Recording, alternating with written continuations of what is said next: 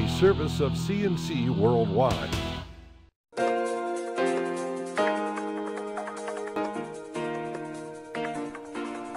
The Daily is a service of CNC Worldwide and Jib Jab greetings. I'm Bud Lowell. Your full AccuWeather forecast is always on top here on your CNC local news page.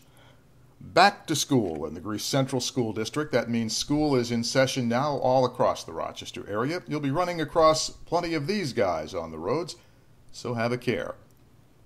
The Democratic Party caucus on the Monroe County Legislature wants a criminal investigation of how a local company got a $220 million contract for the county's new public safety communications system. A draft audit released last week by State Comptroller Thomas DiNapoli criticizes the contract process. It says the process utilized to procure the contract was not competitive and favored one vendor, Navitech. Navitech's chief operating officer is Steve Gleason, who was Monroe County's chief financial officer for several years. The comptroller's office says Navitech was given a copy of the county's request for proposals 3 months before it was officially released.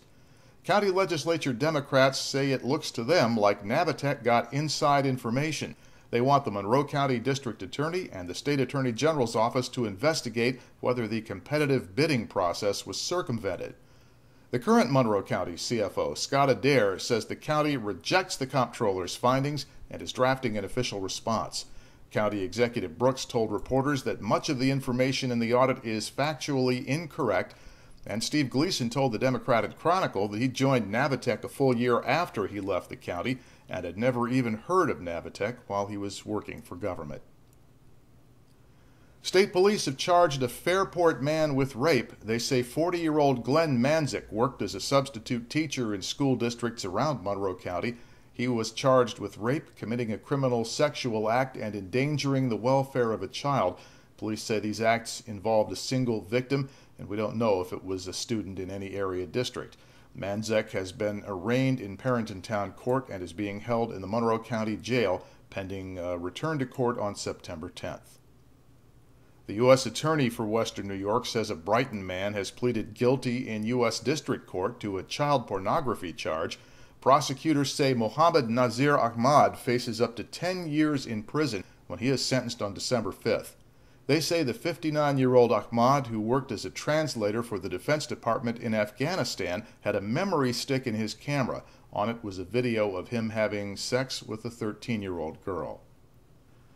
Tops Market says it will close its Elm Ridge Plaza store next month on October 20th. Tops says the store on West Ridge Road at Elm Grove Road will close prior to its lease expiring in November. It says this decision is based on the store's economic performance. A company news release says the Elm Ridge store employees have been offered other positions within the company. It doesn't say how many are being affected.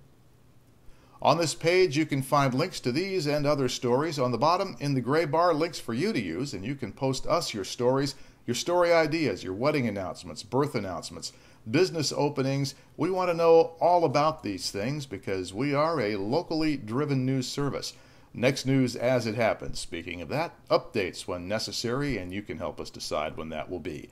I'm Bud Lowell, CNC News.